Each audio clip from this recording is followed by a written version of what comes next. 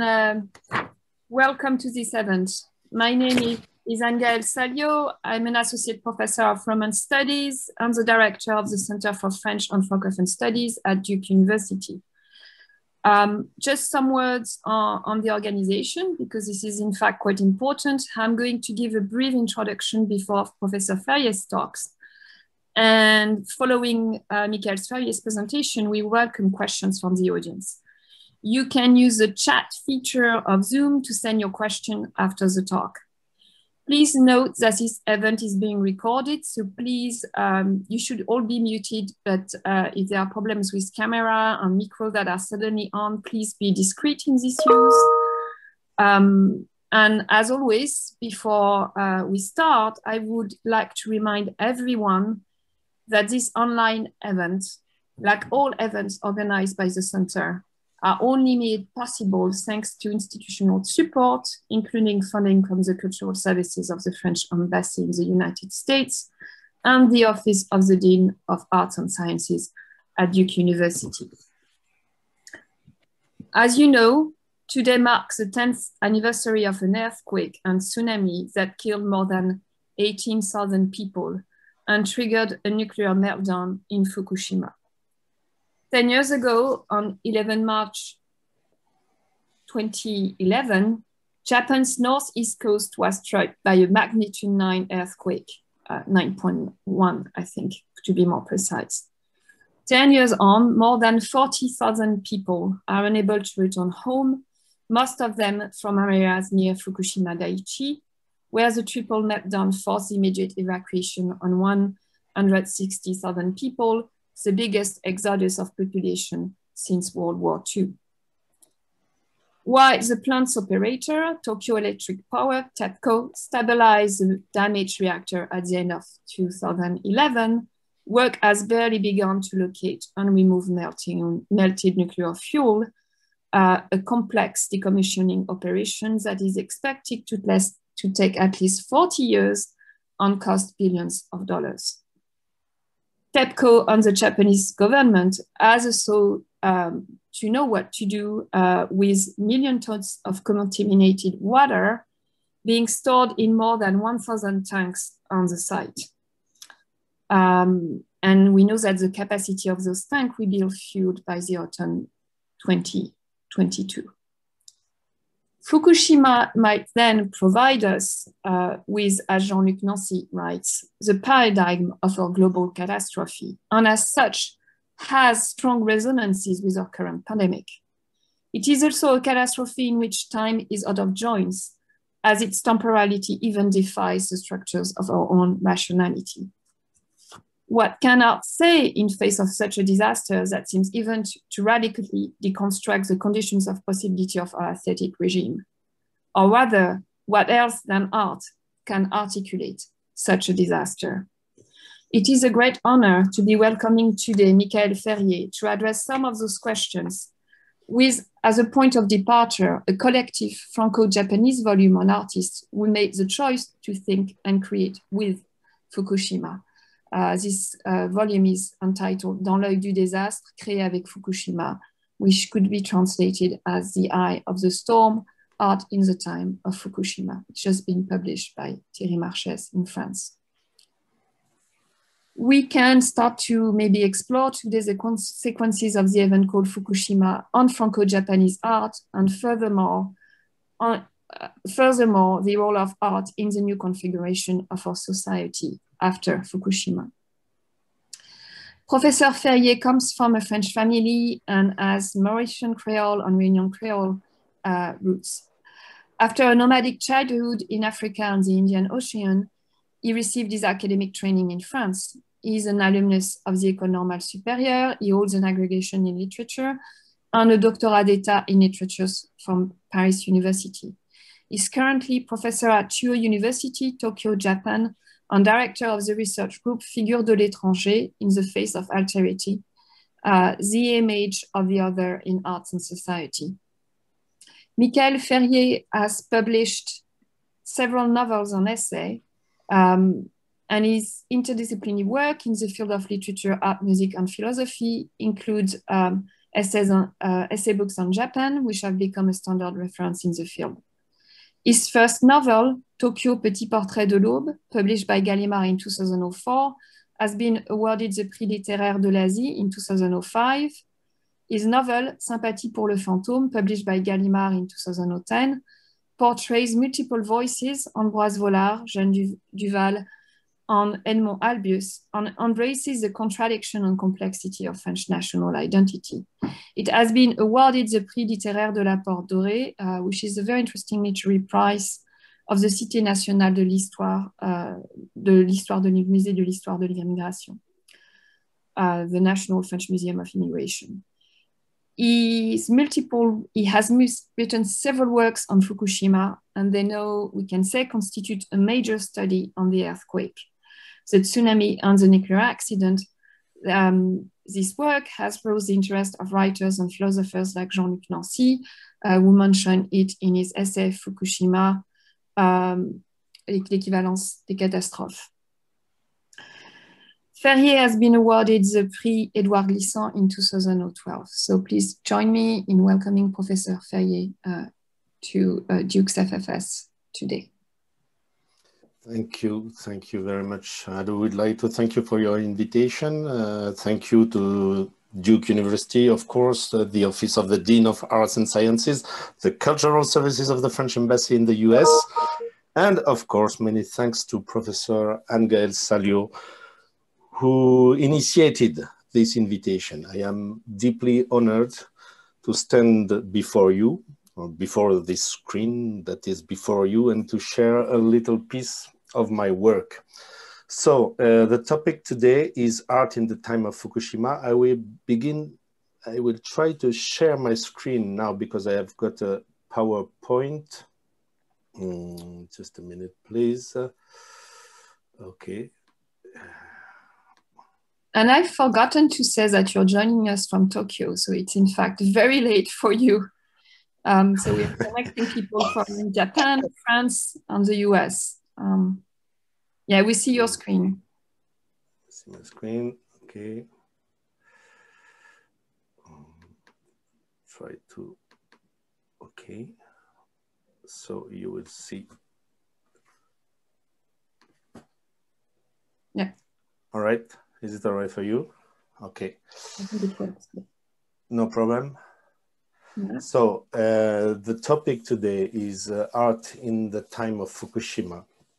And the title is Art in the Time of Fukushima, and not art after Fukushima, or not the post-Fukushima art, because as I explained many times before, Fukushima is not finished.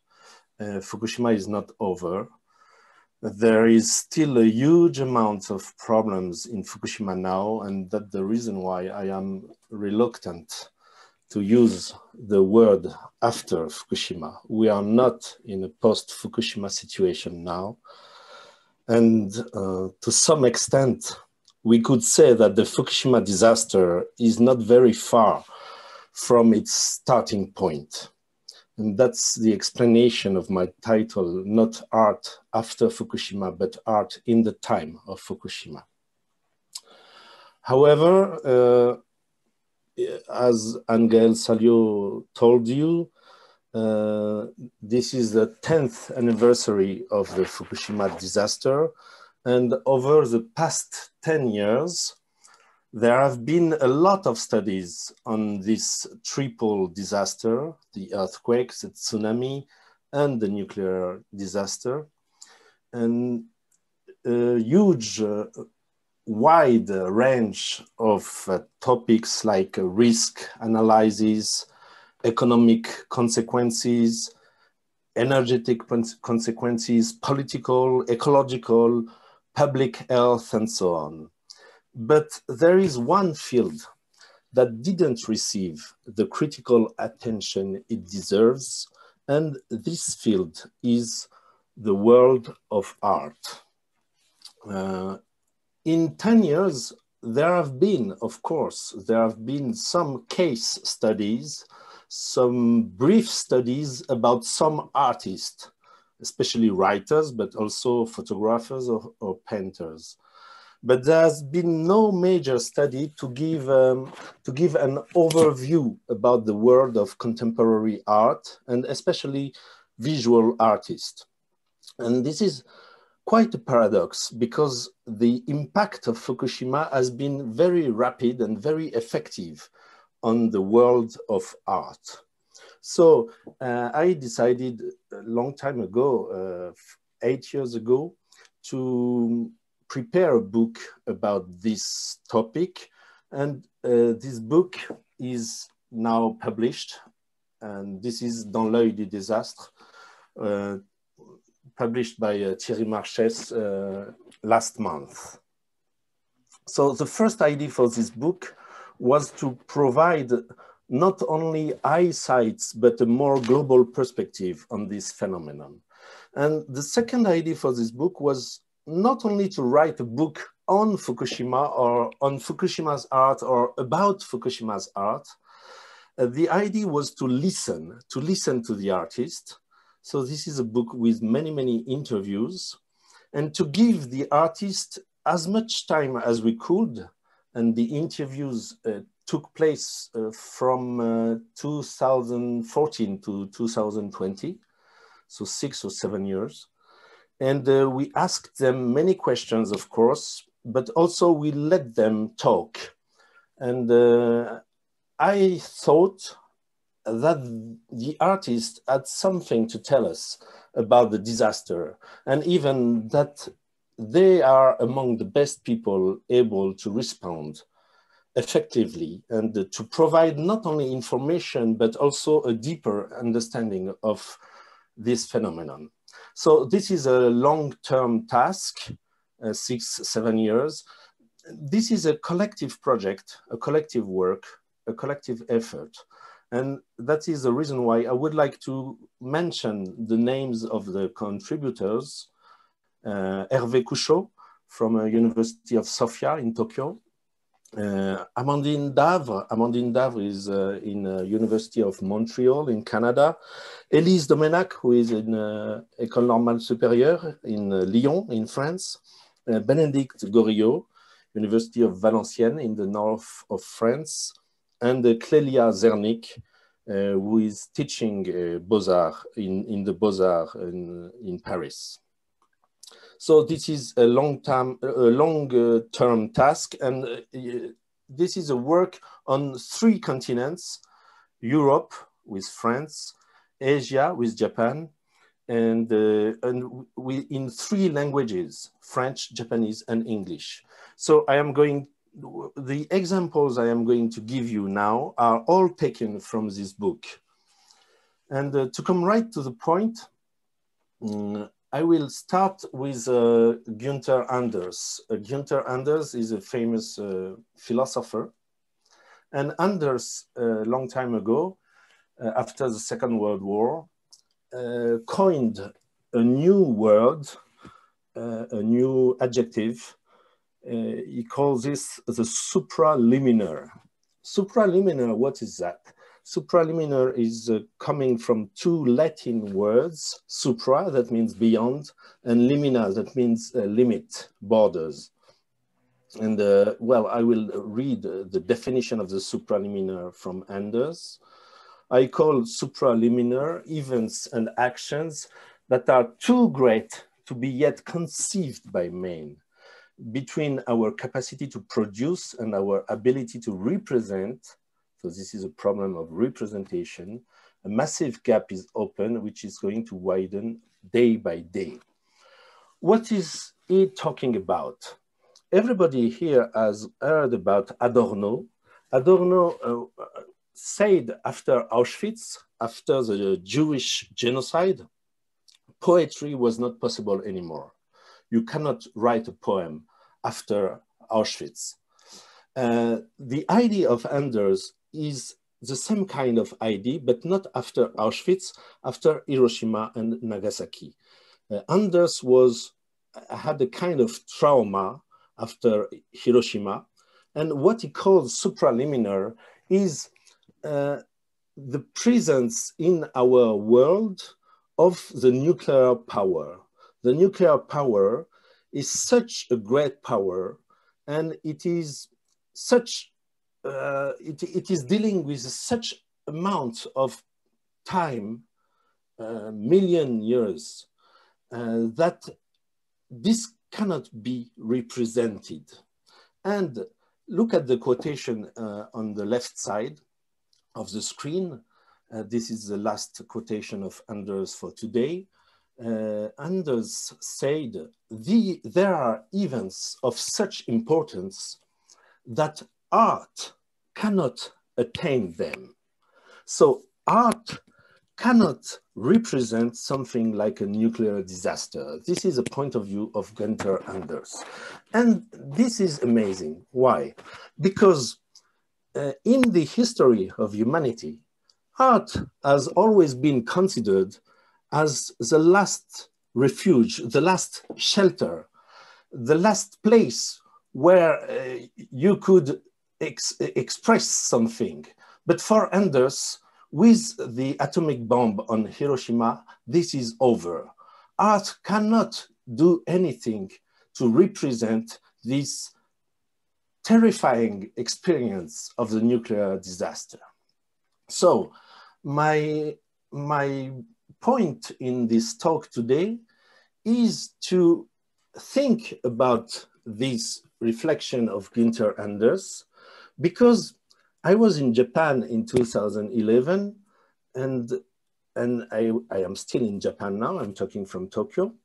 And from 2011, in fact, many artists did some works about Fukushima. So I would like to compare the reflection, the philosophical reflection of Gunther Anders with the practice, the artistic practice of many Japanese and French artists.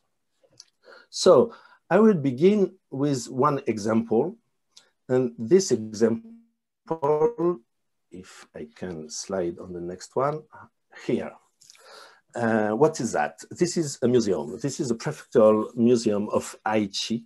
Aichi is near Nagoya in Japan. And you can see here a project for this museum in 2013 from a Japanese architect named Miyamoto Katsuhiro. Miyamoto Katsuhiro designed this project for the Triennale of Aichi, a very important event in the artistic world in Japan. And you can see a yellow shape inside the building, inside the museum. And this yellow shape is the Fukushima nuclear plant. So the project of Miyamoto for this museum was to put inside the museum the huge nuclear plant of Fukushima. And he did it in 2013. Of course, it was not the real nuclear plant that was inside the museum, but you can see the yellow lines here that indicate the contour, the lines of the Fukushima Daiichi nuclear plant. And this is, I think this is a good example of the way that the Fukushima disaster, 2 years after Fukushima, 2 years after 2011, 2 years after, the Fukushima disaster is overwhelming the museum. The Fukushima disaster is everywhere in the museum with the yellow lines. And this is not only a problem of space, this is also a problem of history. Another project of Katsuhiro, of Miyamoto Katsuhiro, is a shrine inside the nuclear power plant, the Fukushima Daiichi nuclear power plant. In 2012, look at these 4 temples. In fact, the roof of the temples are on the reactors, the nuclear reactors. This is not a joke. This is a real project that Miyamoto Katsuhiro designed for the Fukushima Daiichi nuclear power plant. He wanted to build a shrine inside this area.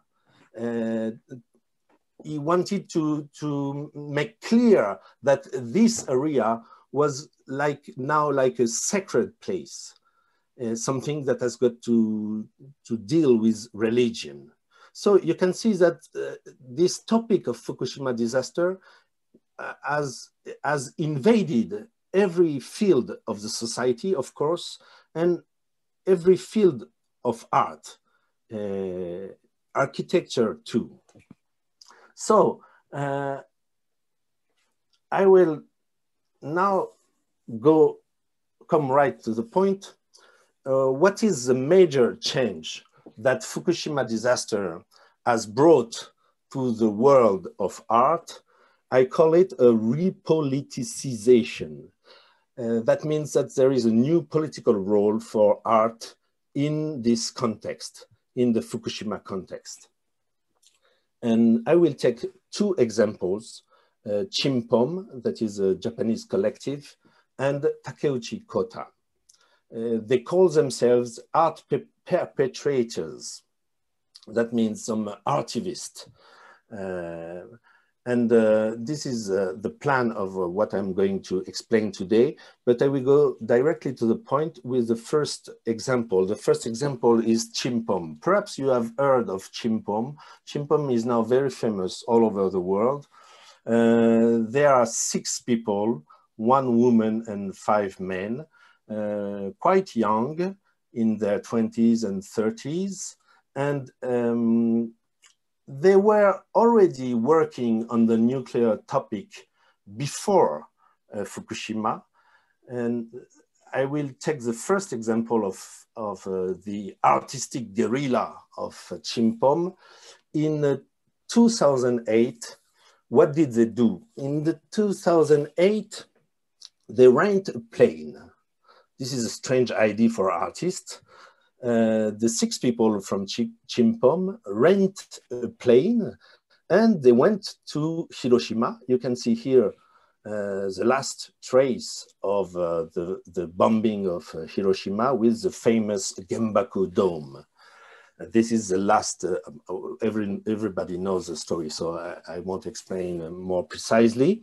And so Chimpom rented a plane, and you can see over the dome, you can see 2 katakana, that means some Japanese characters, that means pika. Pika is an onomatopoeia referring to the atomic blast, to the atomic flash. That means a big, big flash, atomic flash. So this was before Fukushima in 2008, and they were already involved in this kind of problem, in the nuclear problem. And then after Fukushima, they became very, very famous with a series of interventions, artistic interventions in the public space. And the first one was just 1 month after the disaster in April 2011. So just 1 month after Fukushima, after the explosion, the tsunami and the earthquake. And this is an image of the video. They shot a video in the forbidden zone. So what did they do on this day, on the April 11, 2011? First, they went to the forbidden zone wearing protective suits. So this is not Halloween. This is just in the real world, you know. And they designed a kind of sign with a red painting, as you can see here. And then this red painting, in fact, is the national flag of Japan that is called Hinomaru, that everybody knows, this red circle in a white flag. But they transformed this flag in, they transformed the red circle with the symbol of the nuclear power, that is the radioactive, I don't know how you call it in English, the radioactive trefoil or something like that, and the symbol of the nuclear power. And so this symbol combines the design of the war flag of the Imperial Japanese Army and the trefoil, the radiation warning symbol, to make this kind of symbol. That means that Japan, the heart of Japan, the cultural tradition of Japan, the national identity of Japan has been completely invaded by the radioactivity. And then they climbed on a little hill about 600 meters from Fukushima Daiichi nuclear plant. You can see the Fukushima nuclear plant just here. And they just moved the flag and they shot this video and they put the video on the internet, and it was a big scandal. So this was the first kind of artistic action of Chimpom after March 11. The second one is in Shibuya in Tokyo in 2011. And this is a painting. And as you can see, this is a kind of very strange painting with two blue reactors, the central, the nuclear reactors. Here's some kind of red eyes and so on. So perhaps you can say, but that's not very beautiful. But the problem is not, it's not beautiful. The problem is, the point is, where did they put that? They went here, they went in Shibuya. If you have been in Tokyo already, you know the Shibuya station. This is one of the most gigantic stations in the world, and of course in Tokyo.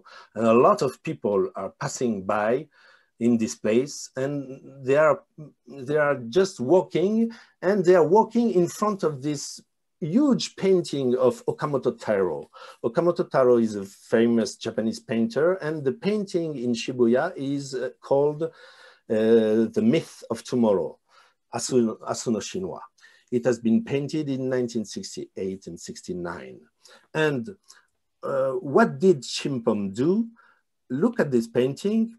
This painting has been painted by Okamoto Taro after a very famous accident in 1954. In 1954, there was a big nuclear test by American Army in Bikini. And this test was too big. And so a lot of fishing boats have been contaminated by the nuclear test of the American Army. And this made a very big scandal. There has been one people dead, and fishermen and radioactive fish for 2 or 3 months in Japan.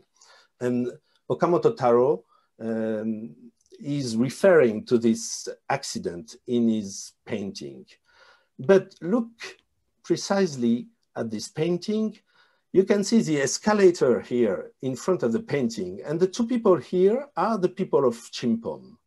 And what are they doing? They are putting their own painting on the painting of Okamoto Taro.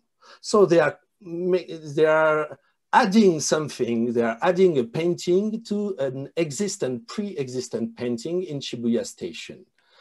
And look at the right side of your screen, and you will see the red arrows. There was an empty space here. And in this empty space, Chimpom put its own painting, like to complete the Okamoto Taro painting.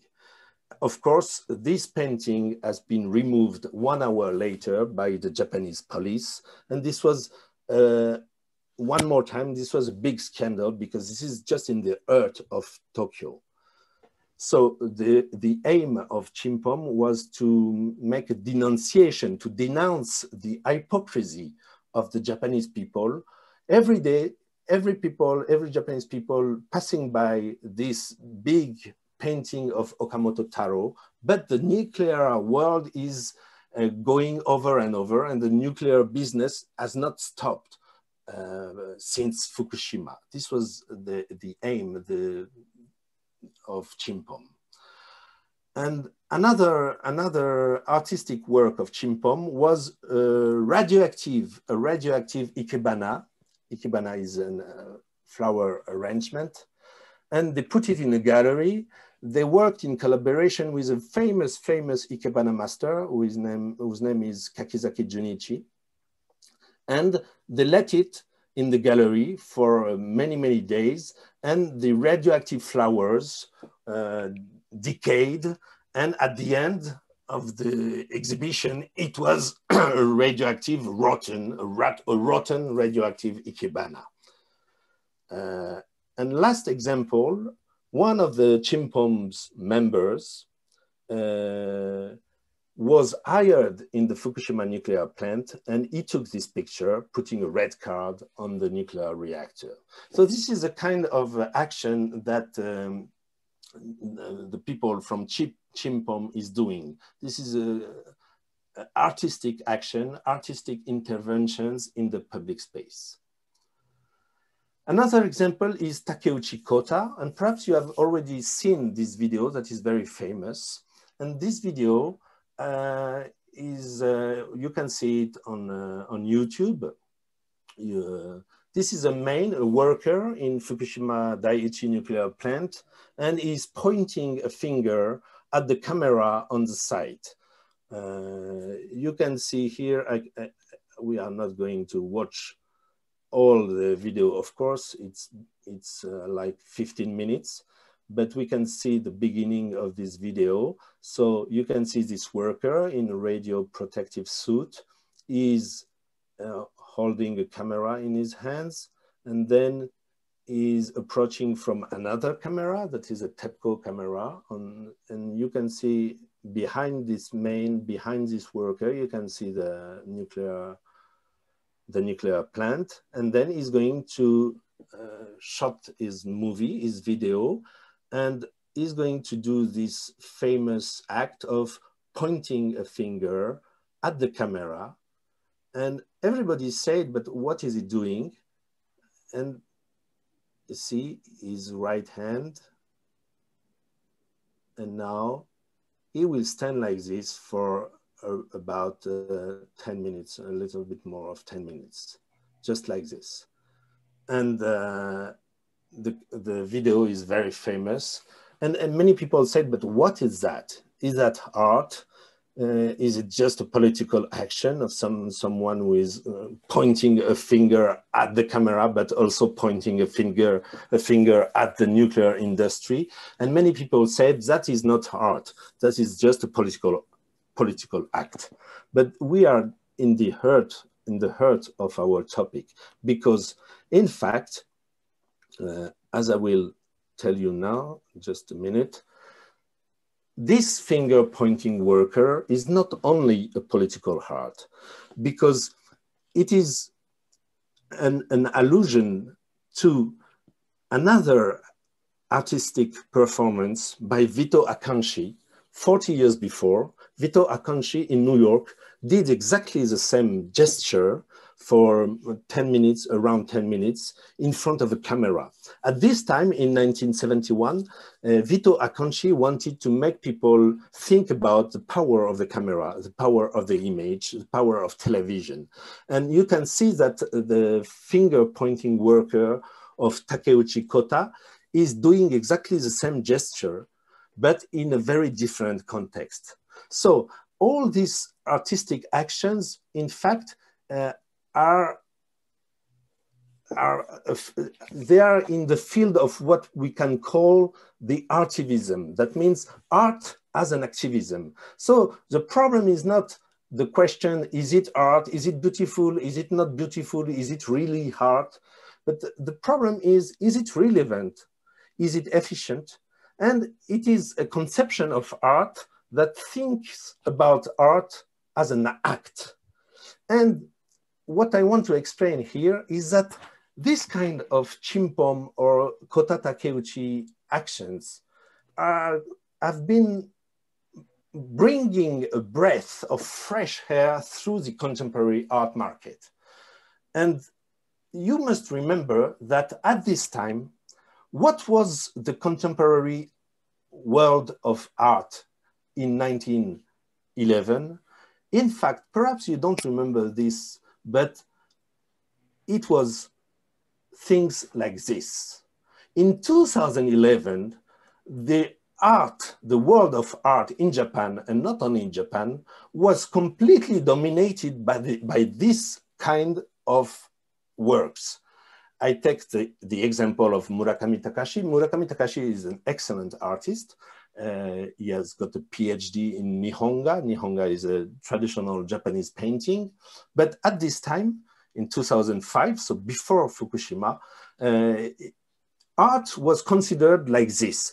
That means that you had a lot of very vivid anime figures, a lot of flowers, and of course, art was seen as a financial product with many, many sales of products derived from art, and more important than art itself. You can see here the Takashi Murakami mug black, the Takashi Murakami mug with a flower, and of course, not only mugs, but t-shirts, Takashi Murakami flower Chicago, Takashi Murakami flower Los Angeles, and so on and so on. And don't ask me why the Chicago t-shirt is less expensive than the Los Angeles t-shirt. I don't know, but nobody knows. This was just art as business.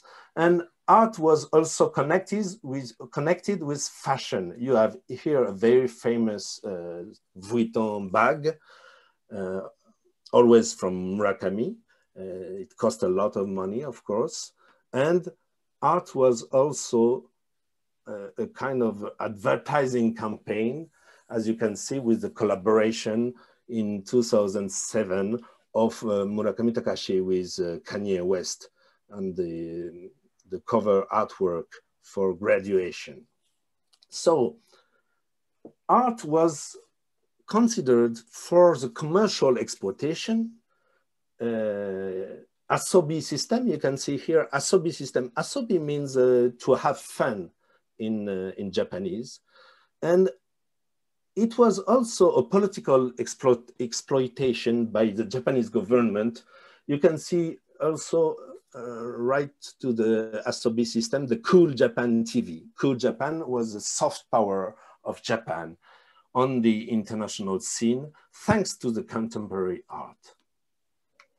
And this is not over. We are 10 years after Fukushima, but now you can see that this is not over at all, because this is a very powerful and very rich system. And now we are in the COVID-19 era. The system adapted, the adaptation of the system, and you can see a mask, quite expensive, $11, but you got 2 models for adult and for child and 2 filters. So this is not over. And then you can understand why this world of the contemporary art before Fukushima has been completely disturbed by the Fukushima disaster and by the new wave of young Japanese artists that came and that completely put a mess in this kind of very, very well-organized financial system. And this is not only Murakami Takashi. These are the 3 musketeers of the contemporary art at this time: Jeff Koons, of course, Murakami Takashi, and Damien Hirst, the British. And you can see, I took the pictures randomly on the internet. You can see even in the gestures, the smiles, this was a kind of self-branding. And this was a combinate between political exploitation by the Japanese government or by others government, the software power, and of course, financial exploitation. Art was, and art is still a financial product, a marketing product. And now Murakami Takashi has changed a little bit, and you can see he has changed, even his body has changed, and his way of dressing has changed. He's now in not a very colorful clothes, but black suits. But I will talk perhaps about Murakami Takashi after, if you have questions. But I wanted to show you that the new wave of Japanese artists after Fukushima has brought something really new and really a political point of view that was not the political point of view of the financial market art before. Of course, this is more spectacular, but there are, I will go a little bit further now with two more examples of people who are less politically involved, less politically engaged, but two great artists that changed their practice of art after Fukushima. And I will take two examples, Kawakubo Yoi and Omaki Shinji. Kawakubo Yoi is a Japanese artist, of course. He's born in 1979 and is born in Toledo in Spain, and he lives between Spain and Japan. And before Fukushima in 2011, but this is a picture before Fukushima, he was making some pictures of the waterfronts in Japan. You know, Japan is an island, so there are beautiful shores and the beautiful sea, like here in Mitsukejima. And you can see the picture before Fukushima. The picture was very, very clear. The technical is perfect. And I can give you another example. In 2009, Kawakubo Yoi did this kind of pictures. This is a photography with geometric lines. And even sometimes this is also a photography. And in this picture, it looks like a painting, in fact, like an abstract painting. So you have these very, very good pictures, very aesthetic, very stylish. And this is before Fukushima. And after Fukushima, two changes. The first change, suddenly Kawakubo Yoi decided to insert in his pictures the Fukushima nuclear plants, but not only the Fukushima nuclear plants, but all the nuclear plants in the world. So this is this new project, the nuclear age. And you can see that the picture is more realistic. And you have some cars that have been brought here by the tsunami. Another example after Fukushima is the Tsuruga nuclear plant. So the topic has changed. This is still the waterfront, because you know the nuclear plants need a lot of water to cool, to refresh the reactors. But now the colors have changed too, and it is not so clear. It is a little bit blurred. And you can see a third example. This is a Fukushima Daini nuclear plant. The color is a little bit frightening with this green, the red spots, and the kind of halo that is invading the center of the image. So look at this. You can see the comparison before and after Fukushima. The artistic treatment of the picture has changed a lot. And the technical maestria of Kawakubo is amazing. He's really a great artist, but his way of taking pictures has changed, not only in the topic, but in the technique itself. The second example is Omaki Shinji. Omaki Shinji is born in 1971 in Gifu. And since Fukushima, he left Tokyo. Many Japanese artists changed their life, their personal life after Fukushima. And for example, Omaki left Tokyo to Miura Kaigan, that is 2 hours from Tokyo, near the sea, in a fisherman village. And he built his own house in this village. And before Fukushima, this is the kind of work that Omaki Shinji did. You're looking at a room. This is a big room, a big white room, and there is some crystal powder, some whiteout there is some carpet. And so the spectator is entering the room and is in a kind of a white room, very bright. And you can see the title. The title is Echoes Crystallization, Happiness in Everyday Life in 2008. And what is very interesting, this is 2008.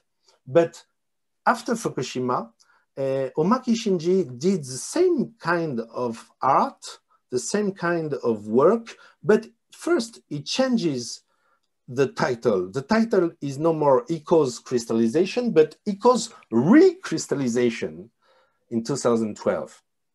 And there is still some crystal powder, there's still some whiteout, there is still some marble, but the motifs have changed. And there are now flower motifs, and these flower motifs are endangered species. That means that the practice and the thinking of Omaki Shinji has changed, and he has integrated the ecological point of view in his work. You can see it with this picture, this work of art. This is also a white room with white lamps, and you got a little girl in a red dress in the center of the room. This is called Garden for Children in 2010. But after Fukushima, 2 years after, you have still a little girl, but this is not a white room anymore. This is work called black weight, black weight. So something black has come, something that is very heavy on the shoulders of this young girl, of this little girl, like a burden. These are big nylon strings in the center of a room. And this, if you can see one day, perhaps you will see this work of art somewhere. And you will be amazed, I think, because this is a very powerful, a very impressive work of art. And that is the reason why we choose this art, this work for our cover. And you can see clearly the difference here between the two pictures and the two works. So these are two examples of some changes in the practices, in the topics, but not only in the topics, in the artistic treatments, in the works of two major Japanese artists. I will now give more examples, especially in photography and a new range of techniques. And I will come to the problem of the invisibility. That is a very, very essential problem for radioactivity. As you know, radioactivity, you cannot see it, you cannot feel it, you cannot touch it. And I will take first the example of Minato Chihiro. Minato Chihiro is 60 years old. He's a very, very famous Japanese photographer. He has been the curator of many exhibitions. He's teaching in Geidai, the University of Arts in Tokyo. And he has been responsible for the Japanese pavilion in the Biennale of Venice in 2007, if I remember. And so he is a very respected artist, a very respected photographer. But in one of our interviews, he told me what we must learn to do now with the Fukushima disaster, we must learn to fail. And he told me that I must learn to fail my picture, to fail my photography. This was very amazing for me because he is a very respected photographer. He can make very, very beautiful pictures. But the pictures that Minato took in the Forbidden Zone or in the Fukushima area, you have an example here. Look at this picture. This is a picture in front of the city hall of Itatemura. Itatemura is a village, a town, and that has been contaminated by the radioactive contamination. And look at this picture. This is a very simple picture, black and white. And on the right side, you have a stone with something written in Japanese characters, a poem or an historical explanation. On the left side, you have a sculpture. We are in front of the city hall, a Japanese sculpture. But in the front, in the middle of the picture, you got a dosimeter. A dosimeter is a radioactive device, not a radioactive device, but a device measuring the radioactivity. Here you have 5 microsieverts. So this is a very simple, a very plain picture. And this is not a very interesting picture in itself, but it shows something. It shows that now in the Fukushima area and in the Fukushima time, the essential topic is not the stone with the poem anymore. It is not the sculpture anymore. It is not the right side. It is not the left side. Now the central topic is the dosimeter. And we have a second example on a second photography of Minato Chihiro. This is the Yonomori station in 2019 for the restart of the Joban line. What do you see on this picture? You can see first on the right side, the platform numbers. Of course, we are inside a station. So you have the platform number 1 for Iwaki and Mito, the platform number 2 for Haranomachi and Sendai. And look at the left side, you are waiting for a clock, of course, but this is not a clock. This is a dosimeter. So this is a very, very simple picture, but this picture shows a lot of things. First, this picture shows that we have entered a universe of figures, a universe of calculations, a universe of measures. We are measuring radioactivity everywhere in the area. This is the first thing that this picture shows. The second thing is that you were waiting for a clock, but this is not a clock, this is a dosimeter. That means that we have entered the Fukushima time, the radiation time. Now everything in this area, everything in this world is submitted to the radiation threat. So I gave you 2 examples of these pictures, of these failures of Minato. He calls this failed photography, failed pictures, but these pictures are perhaps not beautiful, but they are very expressive. They teach us a lot of things. This is the example of Minato Chihiro. Another example is Marc Palin, Hélène Lucien, they are French, Kawako Boyoi again, and Takeda Shinpei. This is also a very important point. These 3 artists don't know each other. They are complete strangers to each other, these 4 artists. Marc Palin and Hélène Lucien, of course, are together, but they didn't know Kawako Boyoi and they didn't know Takeda Shinpei. And these 4 people had exactly the same idea after Fukushima. Their idea is to go into the landscapes of contamination. You can see here Hélène Lucien.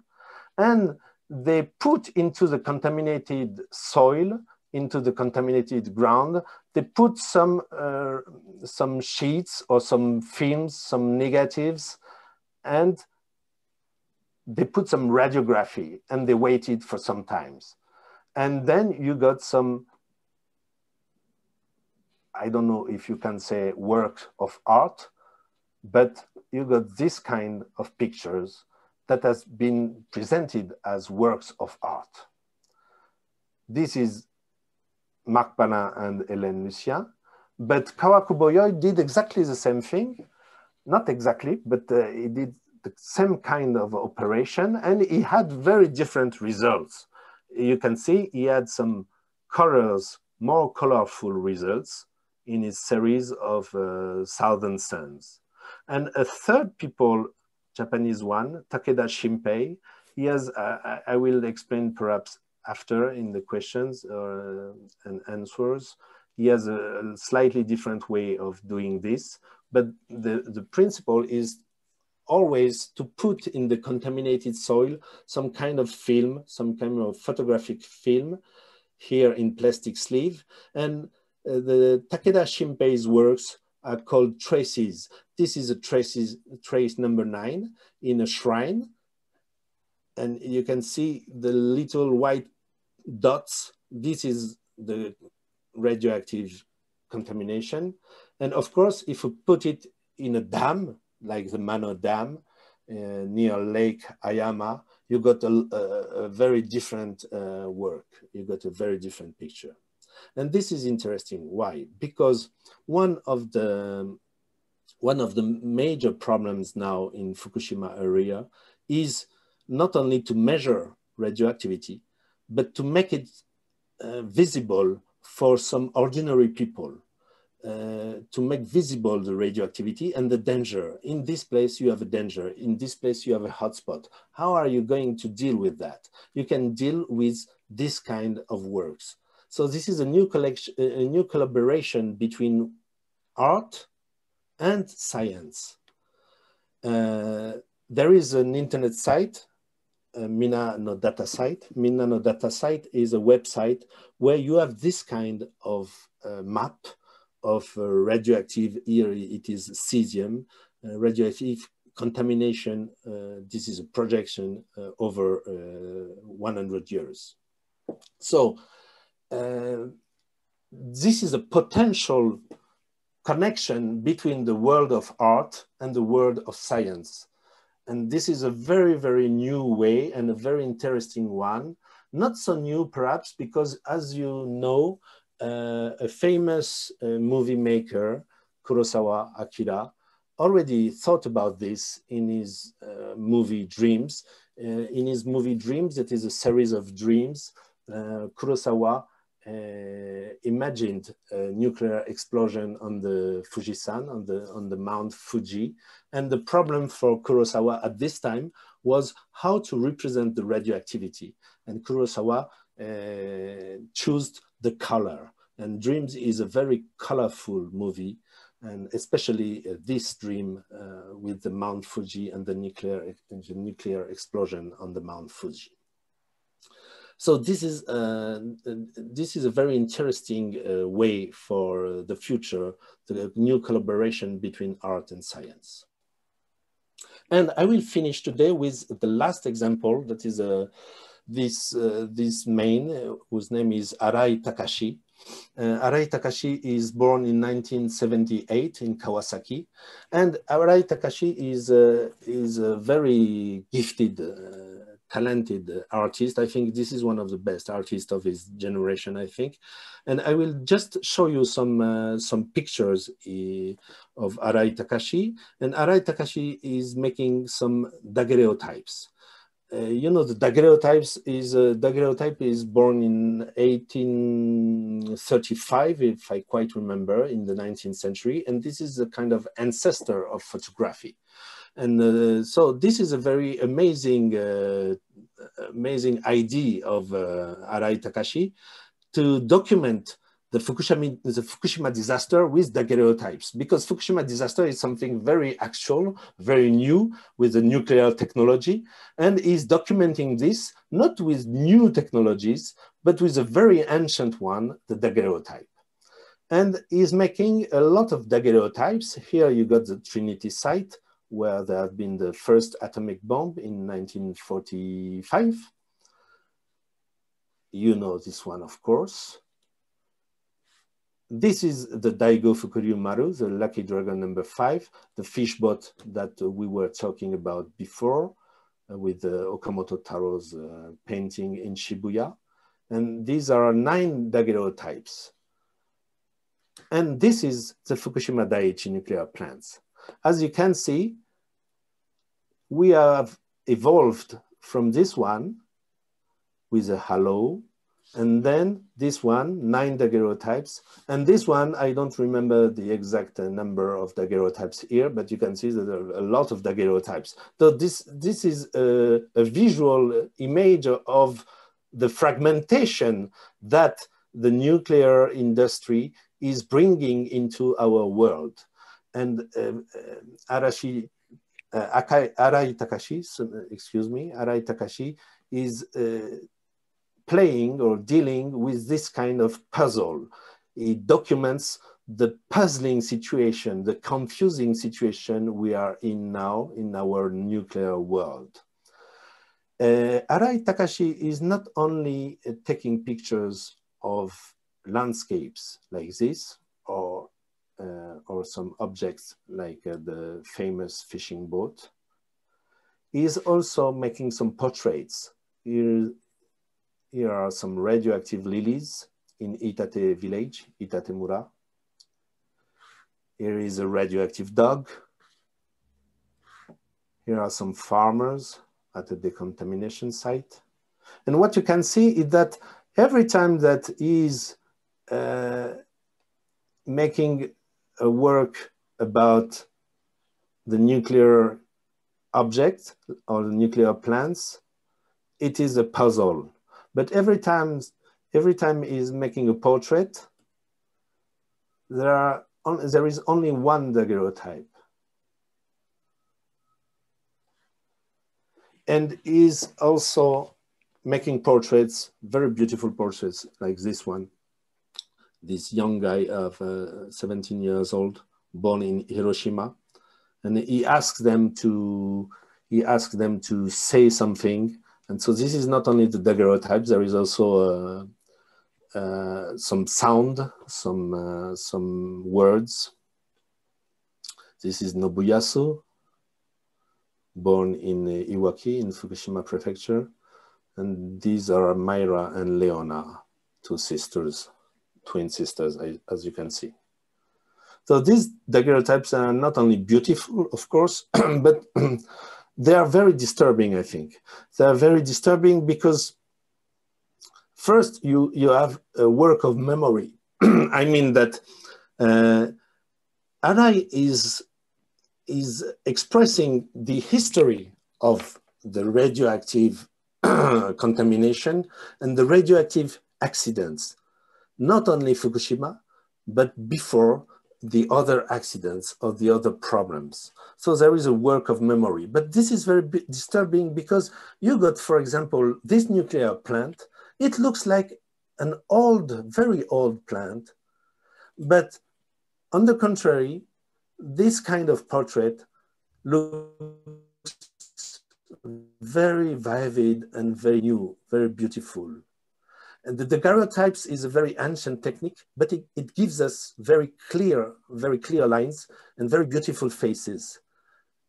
And on the contrary, when you see the nuclear plant, here is the Rancho Seco nuclear plant, you can see a kind of very, very old, obsolete plant. So Arai is dealing with the notions of the ancient, what is new, what is modern, what is archaic. And he's making this kind of very disturbing interconnection between the past, the future, the present. And I will finish with this daguerreotype. It's Koyu Abe. He is a Buddhist priest in Fukushima prefecture. And he is in his on his private property, in his garden. And you can see the radioactive waste. And look at the left hand of Koyu Abe-san. He is like he's trying to tame the radioactive waste. All these people, as you can see, all these people are standing. They are standing. They are in a state of resistance. They are alone, or 2 or 3 people. They are working, they are waiting, they are looking at you, they are standing still and very, very strong and very fragile at the same time. And this last daguerreotype is very impressive and very beautiful, I think. So my conclusion, we have talked about the invisibility problem. The invisibility is a kind now of stereotype when you talk about the Fukushima's art, because everybody says the invisibility is the main problem of the radioactivity. How make visible something that is invisible? And I remember a book from Ralph Ellison that everybody knows, of course. And this quotation, I am invisible in the stand simply because people refuse to see me. I won't make the connection between the race problem, the race issue, of course, and the nuclear problem. But you will do it yourself if you want. But the problem of invisibility is that invisibility is not always where you expect it is. And this problem of invisibility made me think about not only about this famous book from Ralph Ellison, but about this famous movie of James Whale, The Invisible Man, the same title, almost the same title. On the left side, you have the Fukushima liquidator.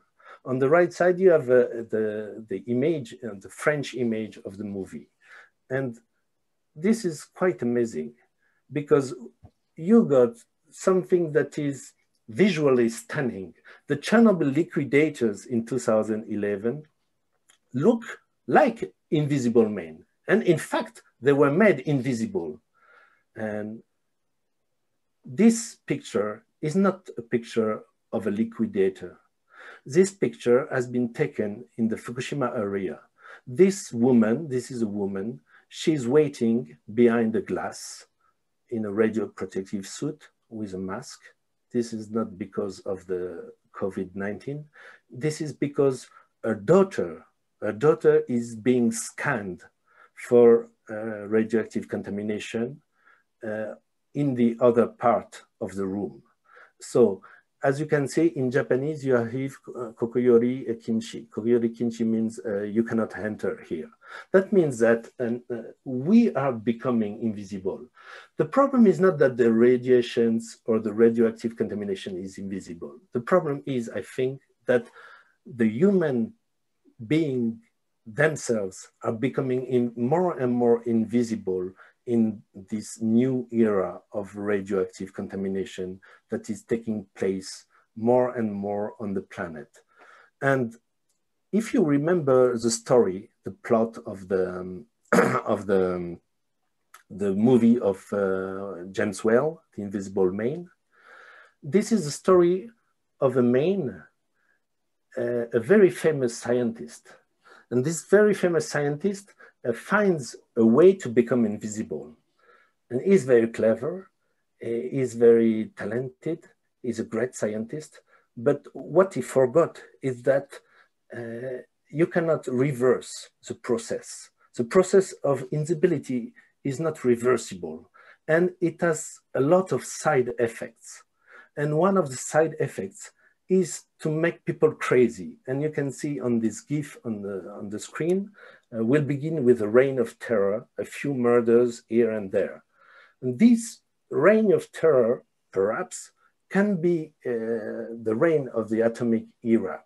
These few murders have begun because there are a few, not only a few, but there are a lot of victims of the atomic era now, not only Hiroshima and Nagasaki, not only the Daigo Fukushima, the fishing boat, not only the people from Chernobyl, not only the people from Fukushima.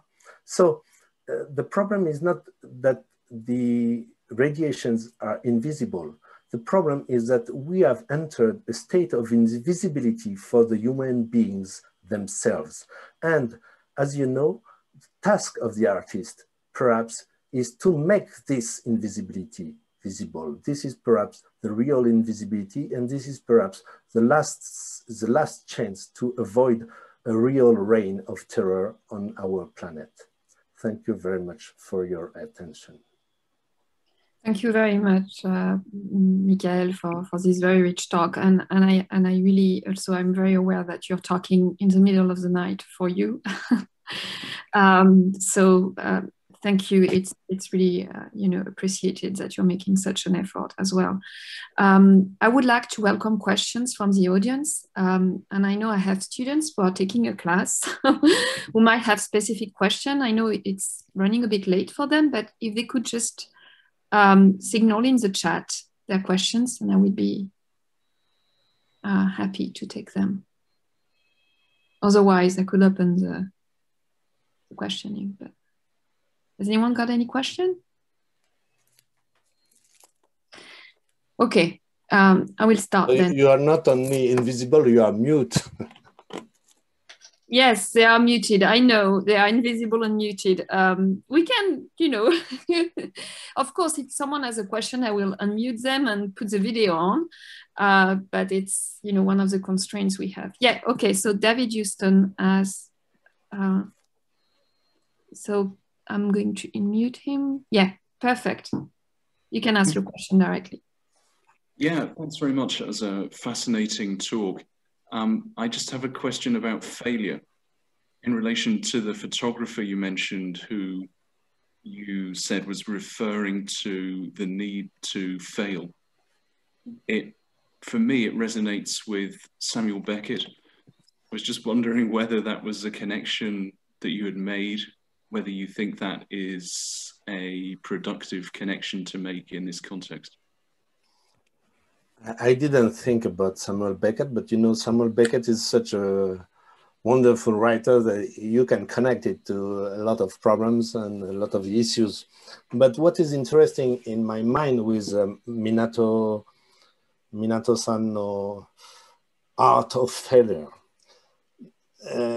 I repeat that he is really a very good photographer, but what he tries to make us understand that we are failing. The human beings, mankind is always failing. The failure is constitutive of mankind.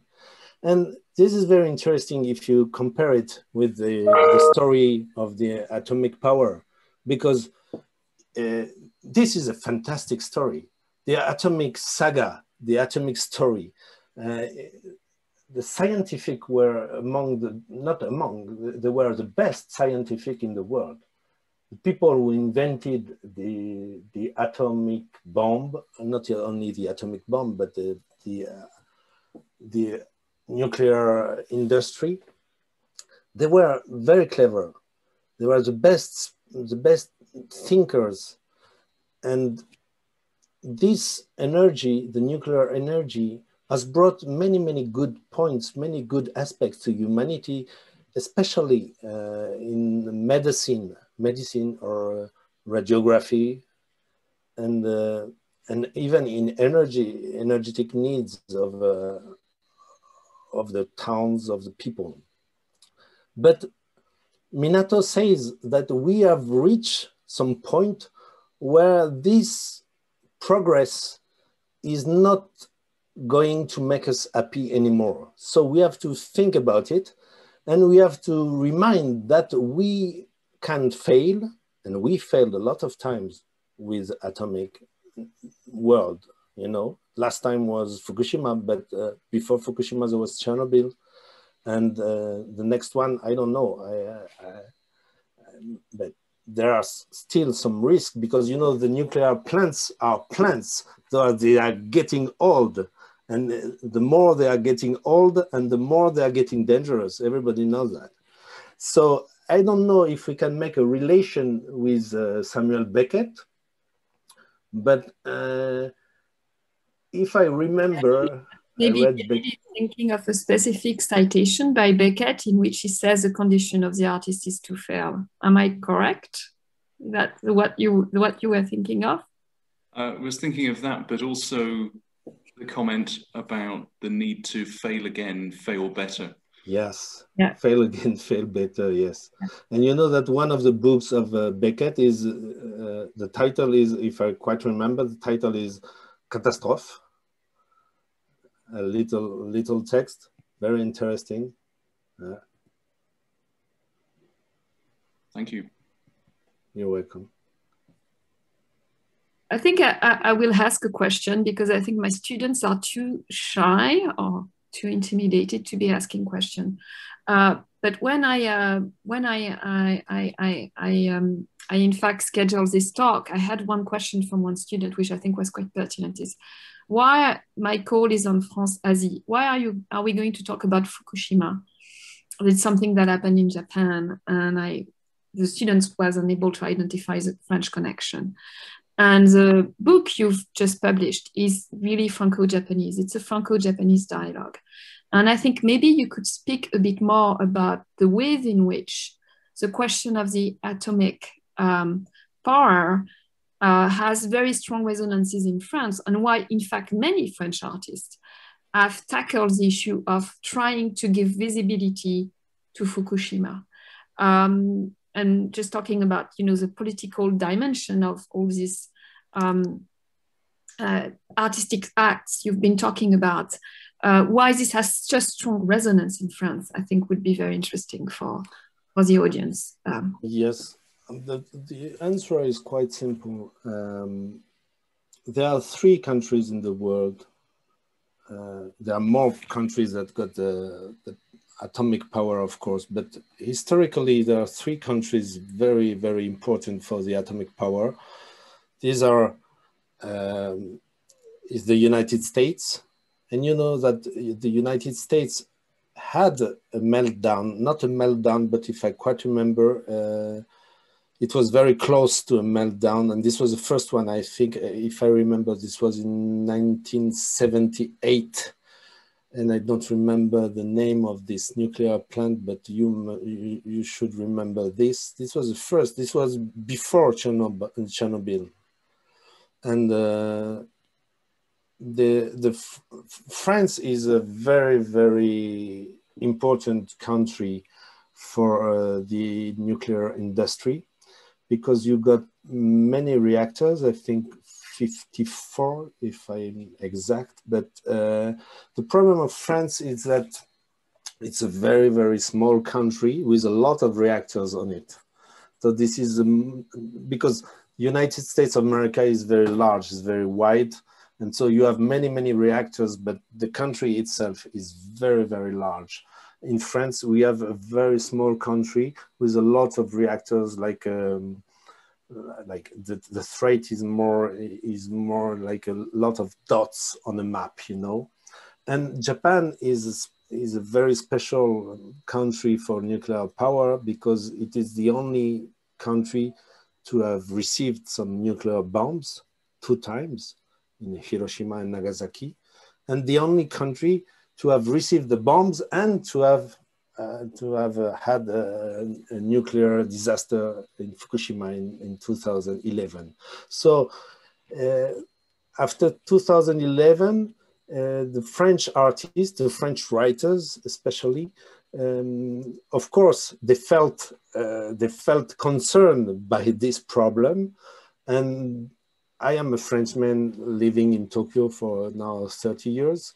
So I did this book with a Japanese team and a French team. And this is not by chance. This is, of course, French people feel concerned by this. Japanese people are concerned too. And I wanted to insert some American artists, because there are some American artists and European artists who work about not only about Fukushima, but about the nuclear issues in art. But I didn't have time, and this is also a question of opportunity, So I think if I want to answer to your question, the French-Japanese connection is very logical in this field, in this nuclear field.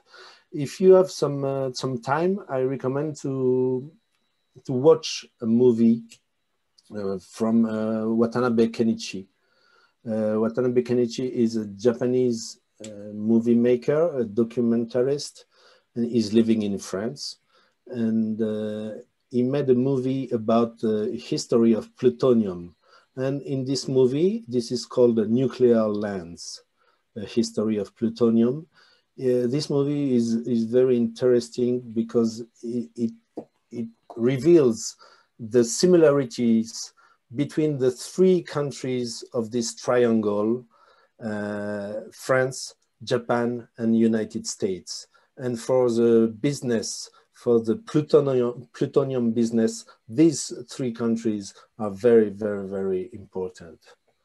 Nuclear lands. History of Plutonium by Watanabe Kenichi, and I precise that I wrote this movie, of course, and so I am in the process of this movie too. Thank you very much. I think that was a very comprehensive answer. We have questions from my students, which I would like to take because they might have to run to other classes. So Ali Sadek is asking, do you believe that nuclear plants everywhere should be phased out? And do you think this is feasible? This is a big question for you, Michael. I don't know if it is feasible, but what I can say is that, and I am not alone to say that, and many artists say that. I will take the example of Suwa Nobuhiro. Suwa Nobuhiro is a Japanese movie maker. And in his interview, he told us a very simple sentence. He just said, you know, I am a movie maker, so I make some movies, I make some images, but why we should try, he gave this interview to Elise Domenac in the book, and he finished the interview and he said, we should learn to see the world in a different way. The problem is not to think, is it feasible or is it not feasible? The problem is to look at the way we are treating our world today, because the nuclear problem is not only a nuclear problem. The problem is more wide. The problem is our relation to the living people, our relation to our planet, our relation to the trees, to the animals, to ourselves. And so we cannot go on like this. We must learn a new way to look at our planet and to interact with our planet, because we are a part of it. You talked about Edouard Glissant a little bit earlier. Glissant was saying that the problem is to change the imaginaries. That means not only the images, but to change our way to see the problems. If you say, okay, this is not feasible, we have to live with this energy, with the nuclear energy, you won't get rid of it, of course, because from the starting point, you decided that it is not feasible. But if it is not feasible, you have to do it. That's the point. And so we need a change in our way to see the world. And that's why the works of art are so important, because artists are not simply reproducing the reality. They are just changing our way to see the reality. So if it is not feasible, that's not a problem. We have to do it. And I have other questions. One is from Katie Tsai, and she's asking, what were the reactions of Fukushima residents to the art you included in this presentation? Were they supportive or critical? Did they feel? This is a very interesting question. First, I talked about artivist, you know, art as an act. And the artists that are dealing with the Fukushima, that are interested in Fukushima, they are trying, for many of them, they are trying to work with the inhabitants of Fukushima. They are organizing festivals, they are organizing ateliers, they are organizing some concerts, music concerts. Minato Chihiro, for example, was in Fukushima 1 week ago. These people are going in Fukushima every time as much as possible. So and Arai Takashi is working a lot with the people of Fukushima prefecture. And so the people of Fukushima, of course, are grateful because these artists make their situation visible. So they are supportive.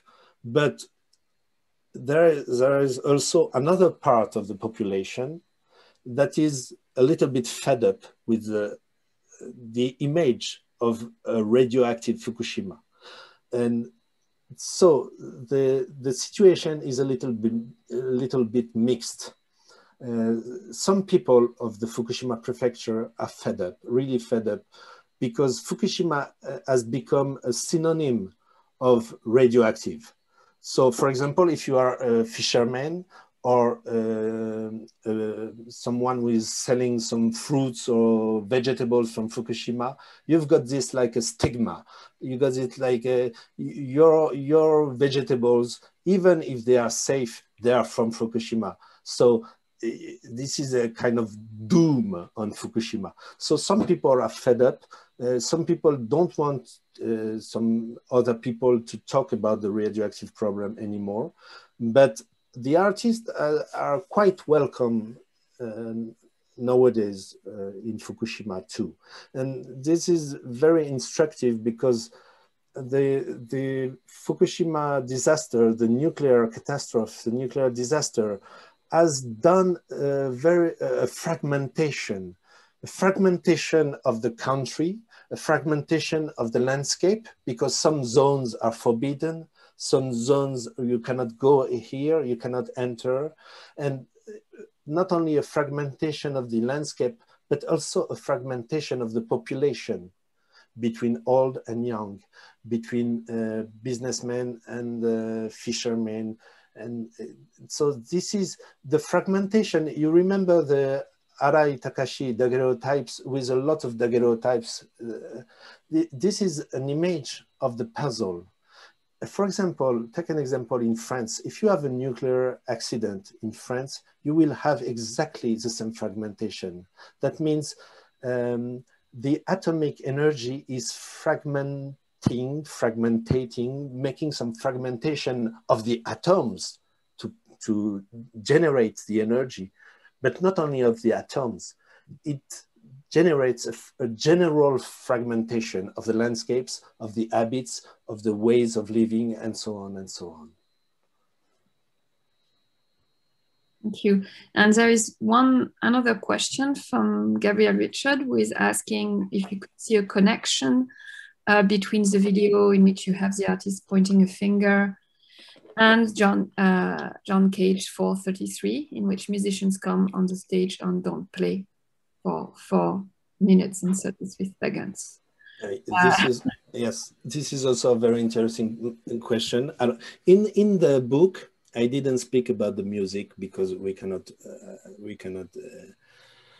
take all the topics, but the music, the musicians did a lot with the Fukushima art. And the example of John Cage is very interesting because there is a Japanese artist, his name is Yamakawa Fukui, I think, and he's making some radioactive concerts. And perhaps I can show you this, just a minute. Yes, I prepared some. This is a Sputniku. What is that? Just a minute, I will find it. Yes, this man is making some performances, artistic and musical performances. And after Fukushima, he decided to make a radioactive concert. So this is the scene with two guitars, two Fender guitars, Stratocaster, very good guitars, one on the right, one on the left. You got some dosimeters here.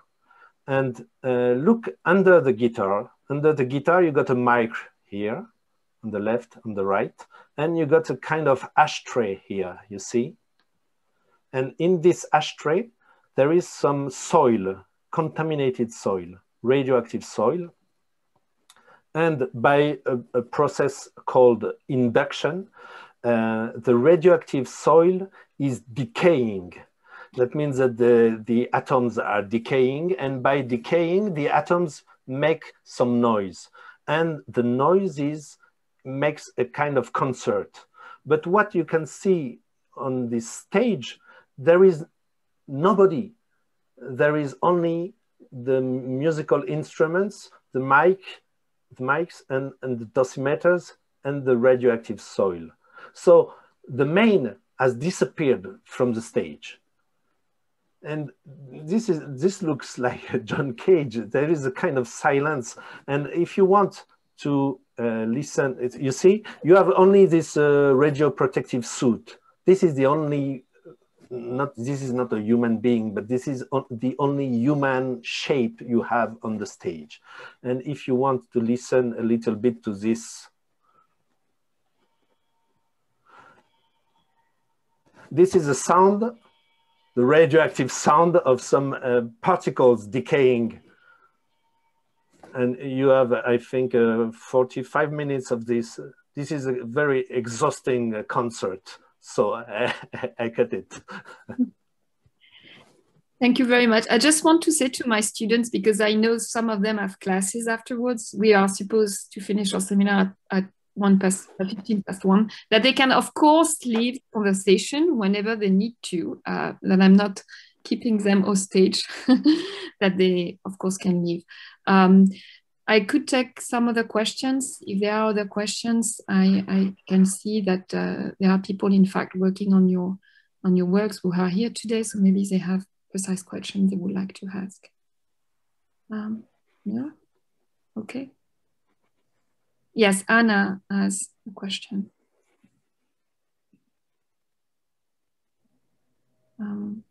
Just one moment. I'm going to. Sorry about that. Yeah, thank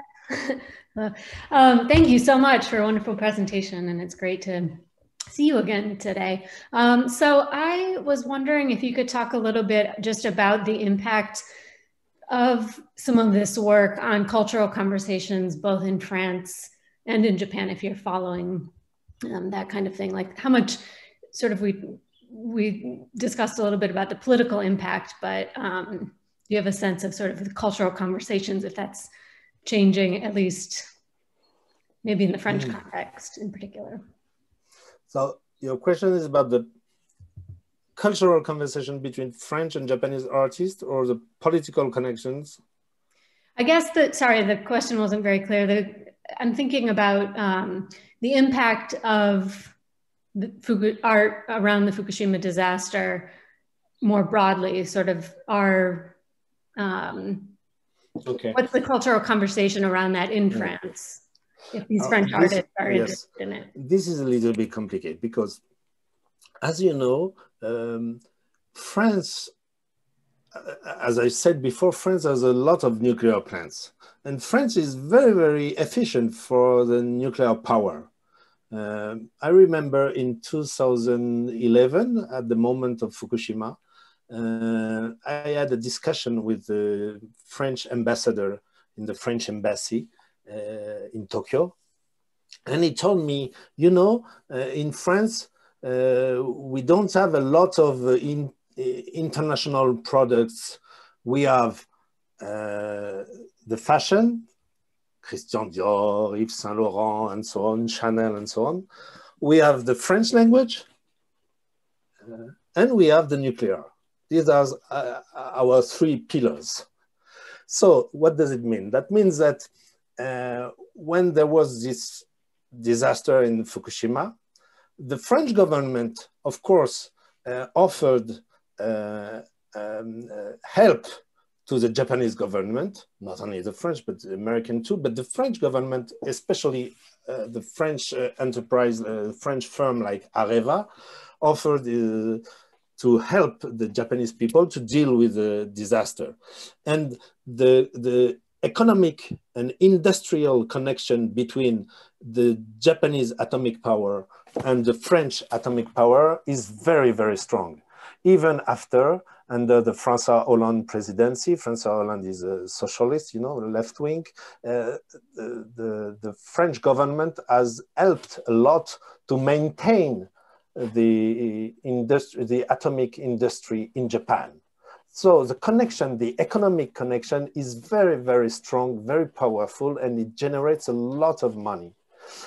And this is for the economic side. And the artists, on the contrary, they are trying to have what you call a cultural conversation, but also a cultural collaboration between French and Japanese artists and not only in visual arts, but in architecture and so on. So there is a kind of gap. And I would say that the artists are really, the French artists and the Japanese artists, are the last people to believe that we can live in a nuclear-free world. So there is really, this is really something complicated. But the French and the Japanese artists, I think they are in the same situation. They are dealing with a government that is pro-nuclear, and they are trying to make people aware of the risk, and they are trying to inform people and to help people who has been stuck by the nuclear disaster. So you have this strange situation where the artists are working for the people who have been stuck by the nuclear disaster, but their own government is pro-nuclear. That means that when you try to have cultural action, cultural conversations, you must try to do this without the help of your own government. That means that you must find some new ways of funding. For example, we have this problem every time. French artists, Japanese artists have the same problem. They cannot rely on the cultural help, the financial help of the French government or the Japanese government. But they can rely on the financial help of the cultural services, for example. So this is a very mixed situation, and this is a kind of schizophrenia in France and in Japan, where you have some people who are working against the nuclear industry, and which, you need some money for that. And so the answer of the embassies, for example, is very mixed every time. I don't know if I clearly answered your question, but the fact is that the cultural conversation doesn't, there is no problem for the cultural conversation between Japanese artists and French artists. The problem is coming from the financial side. You must find money to fund projects, artistic projects. And then that is the reason why the young Japanese artists, for example, they have found some alternative ways of funding. And nowadays, people like Chimpom, for example, or Arai Takashi, they are doing a lot of self-funding or crowdfunding, not self-funding, crowdfunding or green funding to try to get some money, not from the government side, but from the internet, from the social networks and so on.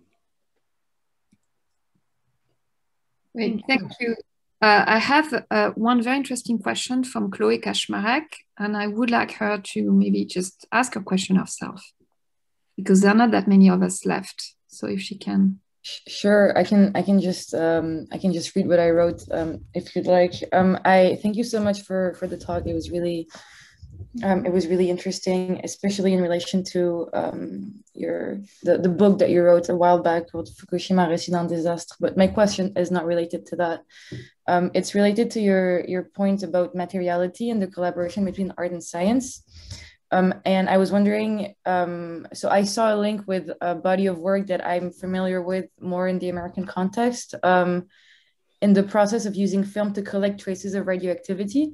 I'm thinking of this series by Keith Callan and Chandra McCormick titled Right to Return, which it's a very, the images are very similar, and I think there's something quite, I mean, it addresses sort of, it works on the same possibilities for film, at least it reflects on the same possibilities for analog film.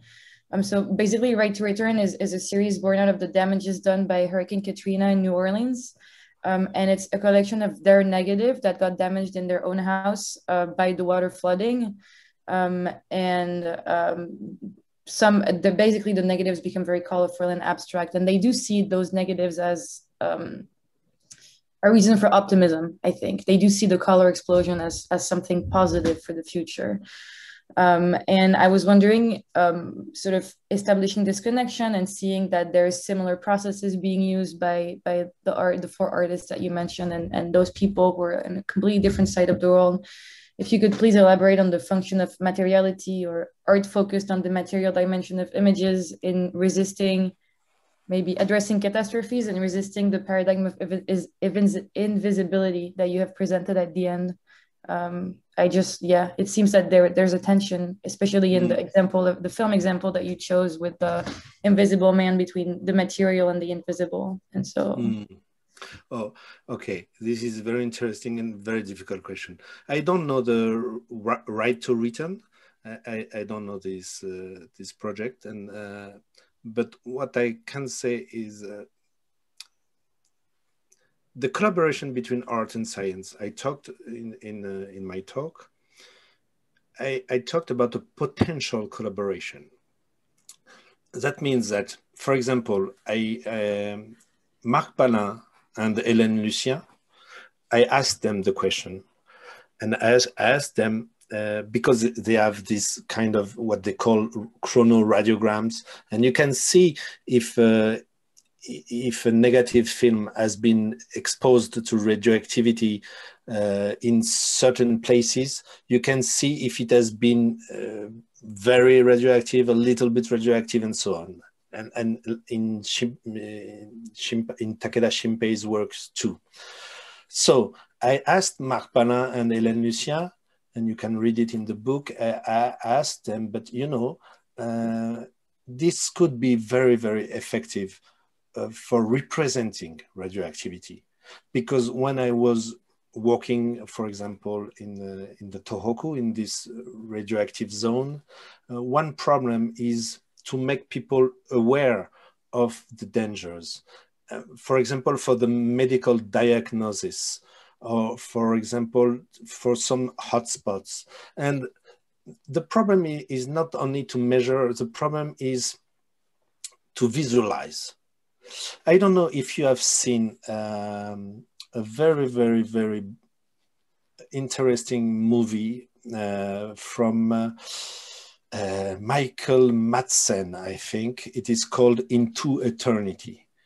And Into Eternity is a document about Onkalo. Onkalo is in Finland, and it's a kind of cave.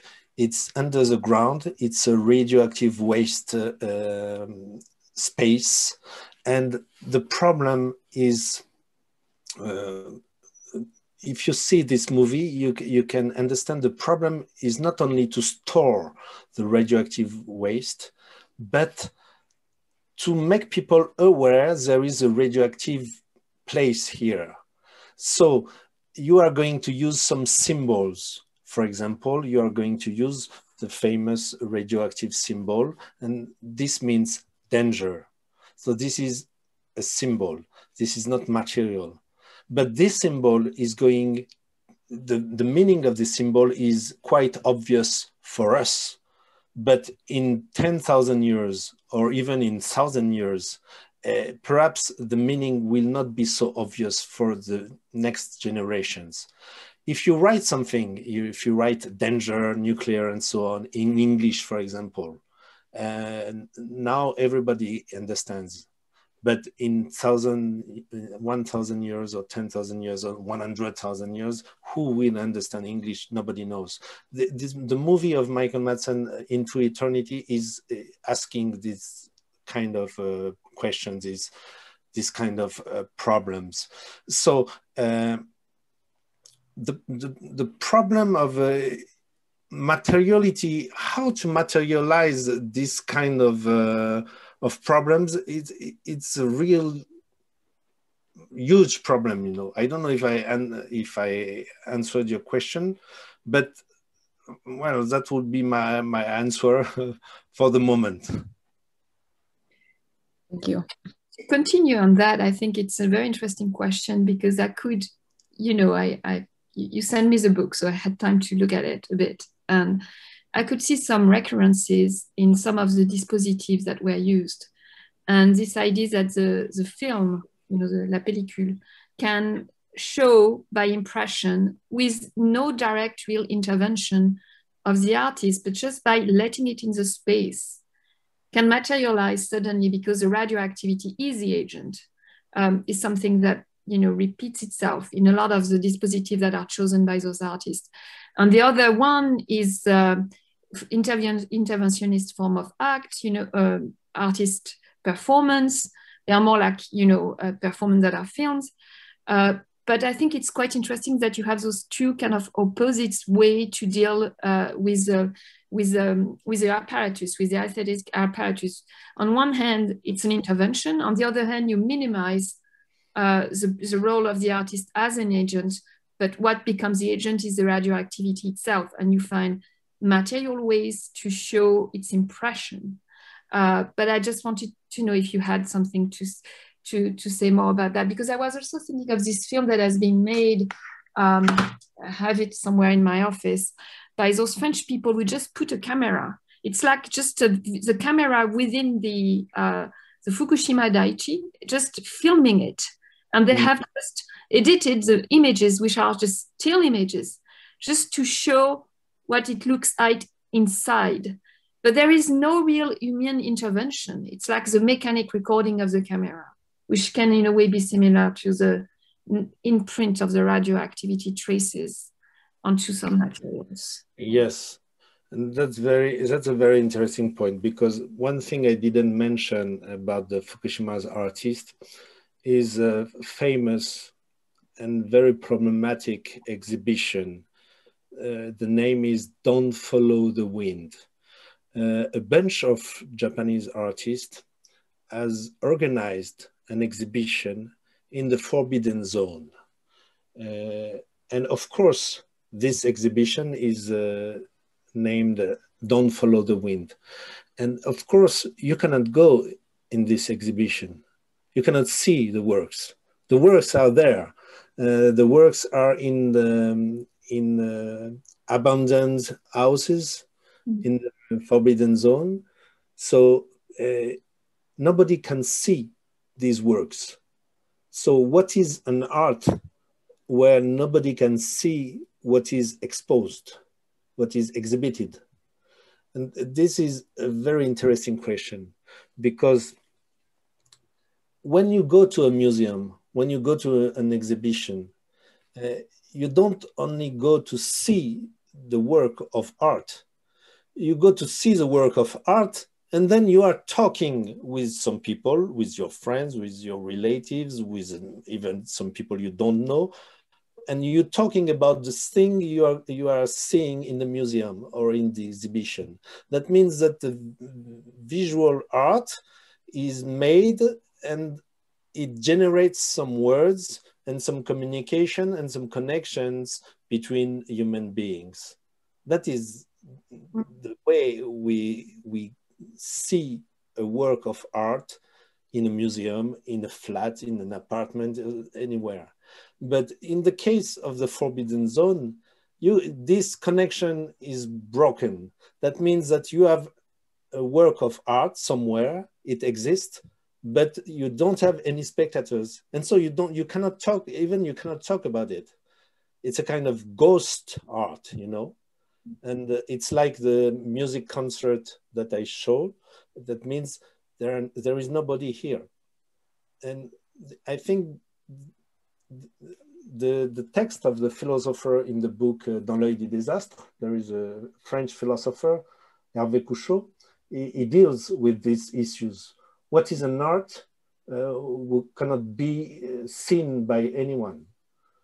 And this is not only an intellectual question, this is a real question and real issue for us. Thank you very much. It's been nearly 2 hours, so I think we have to let you go and get some sleep, because I'm really aware it's really... What time is it in Tokyo right now? What time is it? Time to sleep.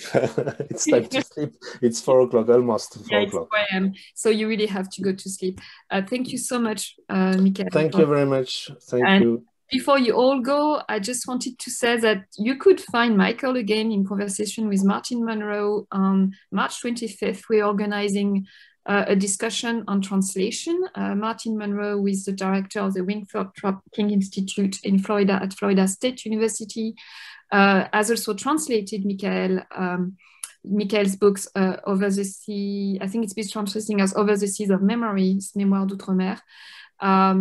And so the title of that event will be Translating on the Fault Line, and I think it's going to be also quite interesting. And for some of you, brave you, I might see you again tomorrow, because the center is organizing a discussion on cosmopolitics of hospitality with Achille Membe and Felwine Sarr.